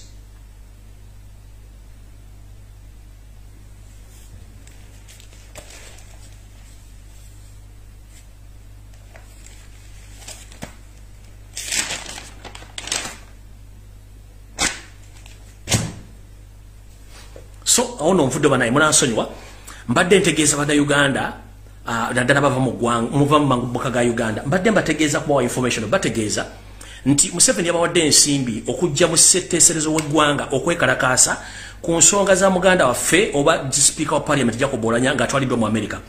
Mukijjukira bannayuganda babawangala mu ggwanga erya America bagenze okwekalakaasiza ku ddwaliro gye batutte Jacob Oulanyah nga beemulugunya okuba nti omukulu ono yaddusiddwa mu ggwanga ogenda mu ggwanga erya America okufuna obujjanjabi obwenjawulo ng'ate bannayuganda baba balese mu malwaliro bafiiramu.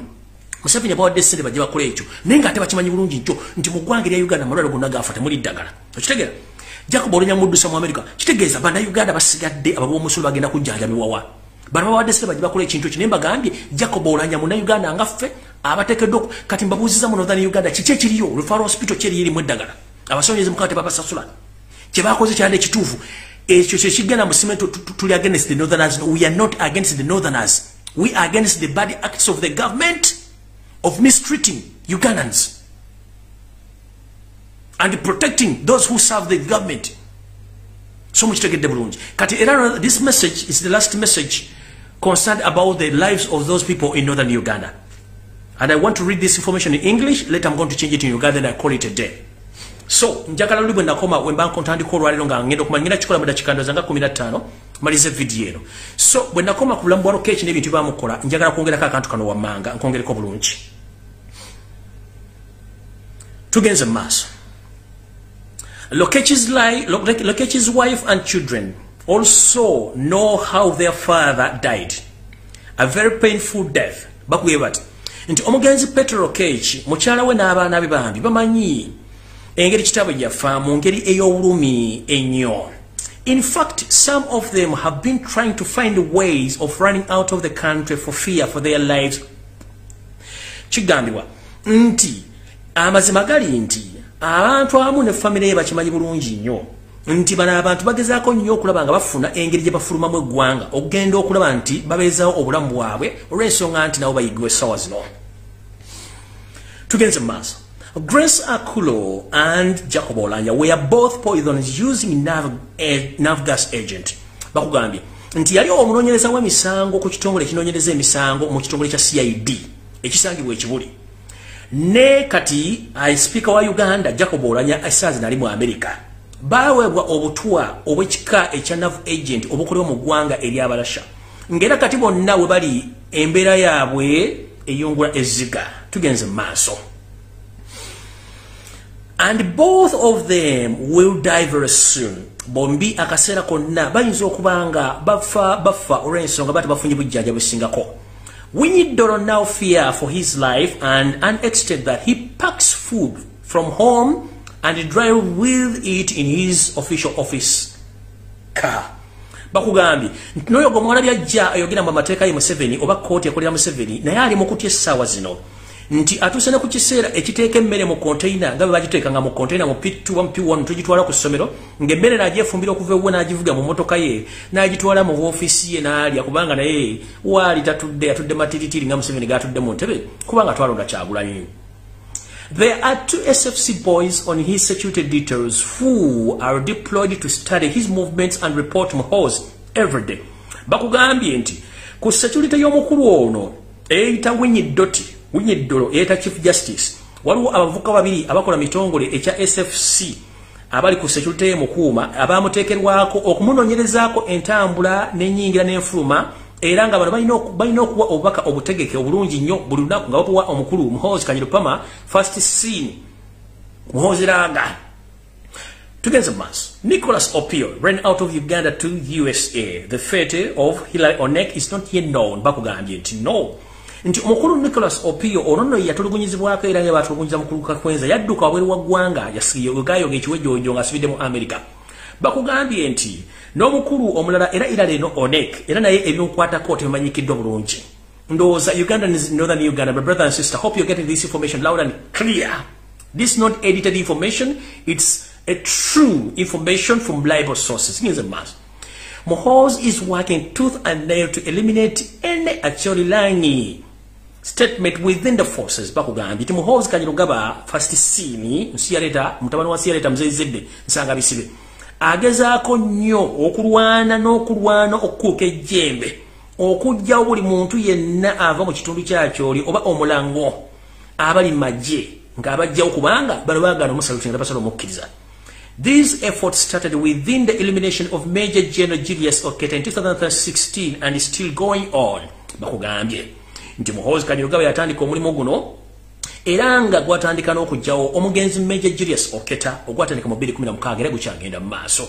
Ani agenda okuddako mu katiba k'okuttibwa Museveni kalagidde Muhoozi Kanyirugaba. Wano tugenda. This message goes direct to the Northerners. Please, this is not a joking subject. I'm informing you to get this information. Like Museveni mentioned recently that Muhoozi has specific instruction to revenge on the behalf of his father. Bakugambye ngera bw'omwawulira omumpembe Yoseti Babarota basira mutano wa ARKRICH ensiyaleta muzeyizedde gye buvudde katono bwe yasituka n'ayogera lunyengo omusezi agula essiya nti ngenda kulirako bantu bange nti ebiragiro byamuwa era n'okuzaala omwana no Muhoozi Kanyirugaba nsiyaleta Muhoozi Kanyirugaba omutamiivu waddanga nti uyamuzaala ng'amuwadde ebiragiro by'okutta abantu ku lulwe nga ye kitaawe Yoseti Babarota basira mutano wa ARKRICH. For anyone who has wronged or threatened his father, among those who Muhoozi personally killed are the 4 religious leaders who were very crucial or critical of Museveni. Bakugambye nti ebintu byonna ebyakolebwa n'ebikolebwa kati essaawa zino Muhoozi okuwolera eggwanga ku lwa kitaawe tabikola mu bukyami era abikola eri abo bonna abagezaako okutiisatiisa entebe ya kitaawe n'okutiisatiisa taatawe nga na mbino abayogerera kitaawe amafuukula okumulaga nti musajja mukyamu Muhoozi kennyini bye yettira n'engalo ze oba n'ebiragiro bye mwe muli abakulembeze b'eddiini era abaali bawulira Museveni ebituufu byatayagala kuwulira mwe muli omugenzi John Baptist Kagwa mwe muli omugenzi Sekinihu Muzatabatte Archbishop Crispus Kizito Lwanga n'abalala omwali omugenzi Jona Luwanga ono w'Aborthodox. In all 4 cases, they used Russian-made special poison which caused their organs to deteriorate over several months. Bakugambye. Munkola ne yokubajja otebacha bakuba masasi munnange. Bakozesa kanyo kawulire kebajja mu ggwanga eri abalasha. Kebakuwa n'okanywa ne katandika okucankanya olubuto n'obugalabi ekivaamu osirikale munga generator weddemu dikini n'ozikira ne bagamba wafudde cardiac arrest omutima gwekutte oba guzikidde. Kigambo ekyo nno kinsasulira ekiwulira nga bagambye omuntu yafudde cardiac arrest. In the next line, Muhoozi is plotting another attempt to General Katumba Wamala, who survived by the whisk last year. Muhoozi first eliminated General Kasirye Gwanga, who had vowed never to salute him. Kasirye Gwanga, through his media runs, was promoting the Ganda narrative, which is strong statement shared by the Meri Baganda Surya, who are very humiliated within the forces. Even in their presence, sometimes strategic meetings are held in Ranyankore. Most of them have been sidelines in appointments and deployment and have to salute and take orders from people whom should many years their juniors. Nti ekiddako oba mukulu nkyakola kwe kuddamu okuteekawo enkola ey'okugyawo omukulu Katumba Wamala eyawonna eyayita ku lugwanyu okuttibwa Muhoozi Kanyirugaba gye buvudde ku katono eyatta General Kasirye Gwanga era n'agenda maaso okugamba nti Kasirye Gwanga yagaana okumuteekerawo ekitiibwa eky'omukubira salute nga Kasirye Gwanga ayita ku mitimbagano gye yagamba nti yanze sobola kubira mwana ono salute kubanga mwana muto ekiri nti era kino kyaleetera Muhoozi okuba nti ateeka olukongo olukubaganda bonna bali magye okuba nti babalamu ekitiibwa n'okubajja mu magye n'okubateeka ebbali era okubanga ne baba bateeseza mu nnimi zaabwe ez'Olunyankole okuba nti bano abantu babateeka ebbali kuba nti babawa gye bagenda kukola nakubongera amadaala eri abo bonna abaagaana okugumira ebiragiro bye n'okutwala ekyayagala nga ye olw'okuba nti bo balaba nti ono mwana yali junior mu myaka egyo kati ate yafuuse senior abawa ebiragiro. Tugenze mu maaso. General David Muhoozi needs to be very careful. He is the next person on Muhoozi Kanyirugab's hit list. Tugenzibwe. Mukulu General David Muhoozi wetaaga okubeera omuntu omwegendereza. Ngabo buli essaazi bwe kibiridde gw'omuntu azze mu katego ak'okuttibwa era gw'oli ku lukalala lugenda okuttibwa Muhoozi Kanyirugaba Muhoozi Langa. One of his greatest crime is that he married a Muganda wife. Secondly, he refused to blow to the first son, is yet Kanyirugaba believe everyone must worship him or go to the grave. Bakogabe bati. Nti omukulu David Muhoozi ekimuwananye eri kigenda okumugisaawo ng'ali ku lukalala olugenda okuttibwa. Kwe kuli ekyomusango Bogabaga gwe yakola kwe kuwasa omukyalo Omuganda. Ekyokubiri kwe kugaana okugondera ebiragiro bya Muhoozi Kanyirugaba bwe yeeyita first scene n'okuba nti ye yakkiriza nti buli muntu yenna alina muvunnamira n'okutwala ebiragiro bye bw'aba agaanye okubekereza amagombe ettanda wali Walumbe gy'onoomukkiririza naye nga tayagala kulabako. That is why he was dropped from being the CDF and appointed state minister. He is being closely watched by the Muhoozi hit squad. Bakugambye nti y'ensonga lwaki yaggyibwa ku buduumizi bw'amagye ga Uganda era n'alondebwa nga minisita ombezi okubeera mu bifo bye yalimu era ne bagamba nti ono atambulizibwako amaaso ag'enjawulo kwabo abatemu ba Muhoozi bamutambulizaako amaaso. Tugenze mu maaso. Brigadier Flavia Byekwaso is also on the hit list after she was dropped from being the UPDF spokesperson and replaced with Frix Klaije. Genze mu maaso. Bakugambye nti omuntu omulala atambulizibwako amaaso era ng'ali ku lukalala okuggibwawo ye mukyala yali abadde omwogezi w'amagye omukyala Flavia Byekwaso era ono ali ku lukalala olugenda okuttibwa oluvannyuma lw'okuggibwa ku kifo ky'obwogezi bw'amagye era n'akyusibwa n'asikizibwa omusajja ayitibwa Felix Kulaije. Last year when Kaihura got wind of the plot to kill him, he went to Muhoozi and begged to forgive and that has given him some temporary lease of life. Bakugambye nti gye buvuddeko omwaka oguwedde kale Kezi Kaihura yagenda bukolokolo n'afukamira ku mavivi ge ng'amaze okutegeera nti Muhoozi Kanyirugaba mu first scene yali amutadde ku lukalala lw'abagenda okuttibwa. Omusajja omukulu ono atudduludde emyaka era azaala Muhoozi yagenda n'afukamira ku maviivi ge n'akuba amavi ne yeetondera omuvubuka ono Muhoozi Kanyolupama n'amugamba kitange taasa wana bange bukyali buto sina gagenda zira kumuwa ng'atendese ebibugagga bingi nga n'ebimu famire yange tebimanyi mukulu taasa nja kugondera byolagiro byo era buli kyonna ngamba ngenda kikola kyemuva mulaba nti kati bijambiya bingi ebikolwa bino bikolwa nga omusajja ali ku mudumu gwa mundu abikola talina kyakugamba kubanga ebintu byamubijjako biringanga enkobe eri amenvu ng'ate terina wegenda gajja bwe gaba gaweddewo tugenze mu maaso. Mu mulundi oguddako ngenda baletera ebyafaayo ebirala bikwatagana kwawo bennyini omwami ono bagenda okujjawo ate ng'akyabajjawo nga naawo bennyini ennaku zino abayitibwa mu nkuŋŋaana okujja okubeera okukuba amavi okutegeeza ensonga nga bwe ziri mwe muli abantu bano wammanga nga omu ku bo eyagaana okukola ebikolwa bino kwe kwali omugenzi alondanya Kayima Pecos Kuteesa abo bo yabajjawo kati abantu abalala bali ku lukalala luno naye ng'ate bategedde bagenda batta munnange be bano wano wammanga kuliko Jeno Sejusa kuliko Liso Moja Eritumwide kuliko Ivan Koreta Henry Tumukunde n'abalabo nabatekedde okuba nga bali bulindaala ng'obuliri bwa wansi kubanga tsunami ne bwajja osigalawo ng'oli mugumu dhani okubanga osuze ku kitanda so nno munnange ebintu mmere mbiwulire bulungi nnyo mubyetegereze bwe mmaze okusoma obubaka buno sijja baluwisaayo wadde okubamalira obudde okujjako kubibaza okuba nti mbadde katambi kano bulungi nnyo tusisinkane ku nnaku lw'essande bebulimbulanga emmengo ate tubeka emboozi tunyumya mu ngeri endala nga mmaliriza era nga nfundikira bannange baganda bange mwenna abaana bakola mu biyumba musitule amaloboozi gammwe okwekalakasa ddembe lyammwe lyabebangwe mulwanire baganda bammwe. Saudi Arabia, Uganda ne Saudi Arabia Embassy mu Riyadh omuli omwami gwe bagamba nti yakola ku migration workers omwami omusiraamu mukulu nga nenda bugisimufungize nga sinna kutandikako nafunye profile yo ekwatagana ku buli bw'enguzi nafunye profile yo ku ntulugunya gyo bado tulungunya mbana Uganda ng'okolagana abawalabu okulya mbana Uganda enkwe ne batulugunyizibwa gwe n'opokera omusimbi n'olya abaana b'abantu ne bafiire Saudi Arabia abaana b'abantu ne babalepinga gwe gukolola maaso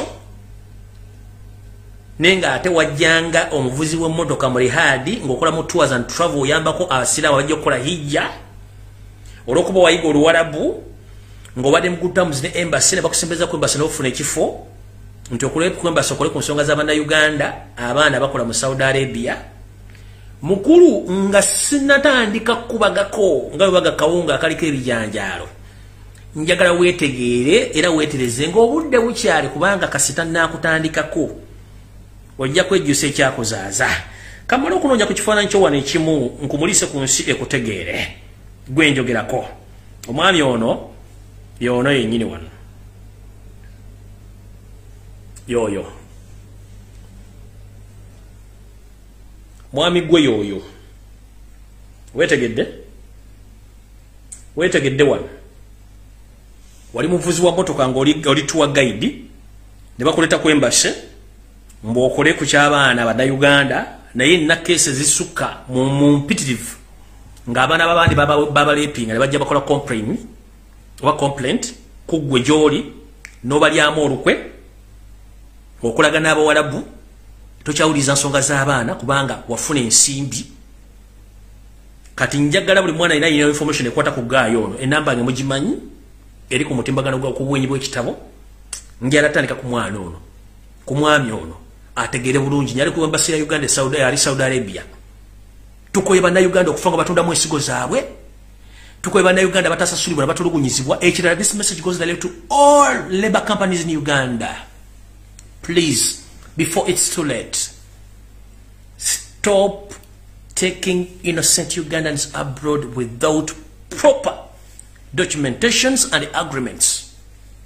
There are so many Ugandans who are suffering in Saudi Arabia to the extent others they are not paid, others have been left, and to the extent others have been killed, but no information has been reached to their parents or to their relatives. As we speak right now, there are so many innocent girls who are suffering in Saudi Arabia in detention centers. Others have been detained in those homes where they work from. This must stop. Ekisembayo mulekerawo okutwala abaana b'abantu nga temulina mirimu gye mugenda bawa. Ekyokubiri mutandika okukola ku nteekateeka kati tunatumira bannayuganda kwekalakaasa. Bannayuganda bakola emirimu gye gimu n'abantu abakola emirimu gya house mu nsi yonna.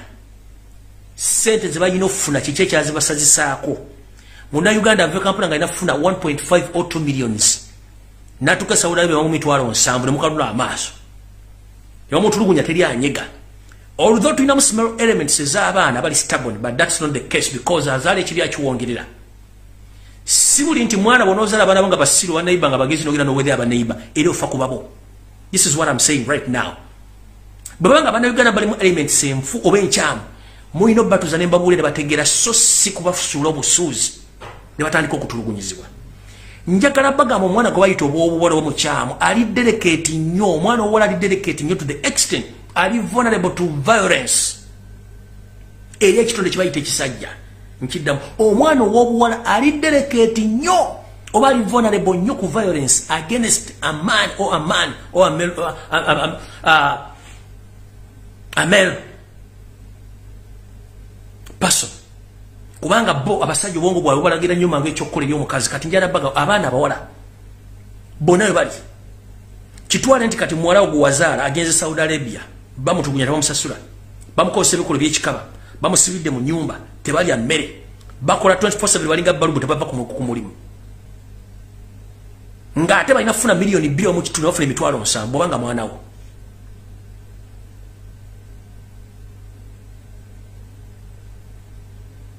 Temuddamu sindika abaana bammwe nga temuddamu sindika bannayuganda nga temulina in fact omwana yenna gwe baddamu sindika Saudi Arabia nga office gye mutuukira tewali bannayuganda basobola kujja kusupervisinga ku kkolo zammwe nti ne mu kiyumba gundi omuwala bw'antulugunya ne watajja munnayuganda kusupervisinga don't go n'ekiyumba kiddukemu.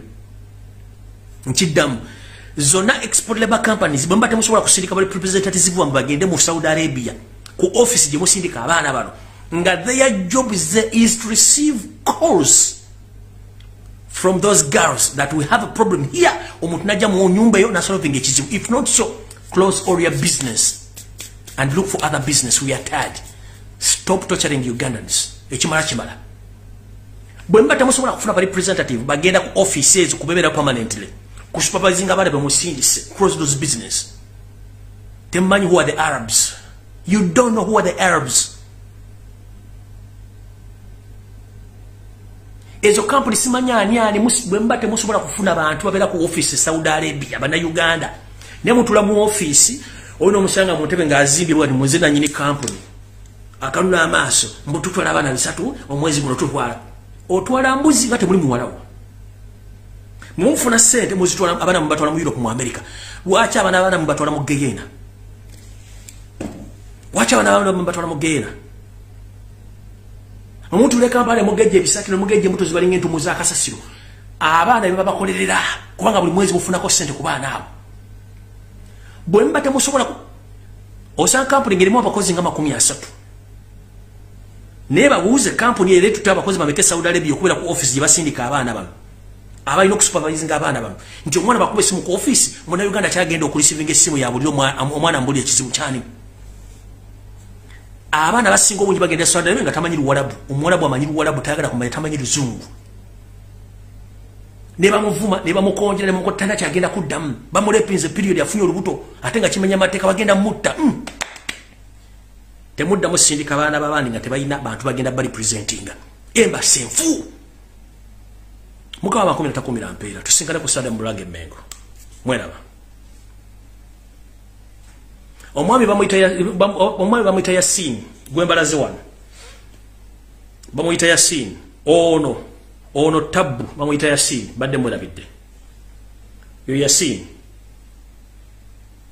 ngenda kujjira before nga tona solving problems abana ngenda kujjira gowedde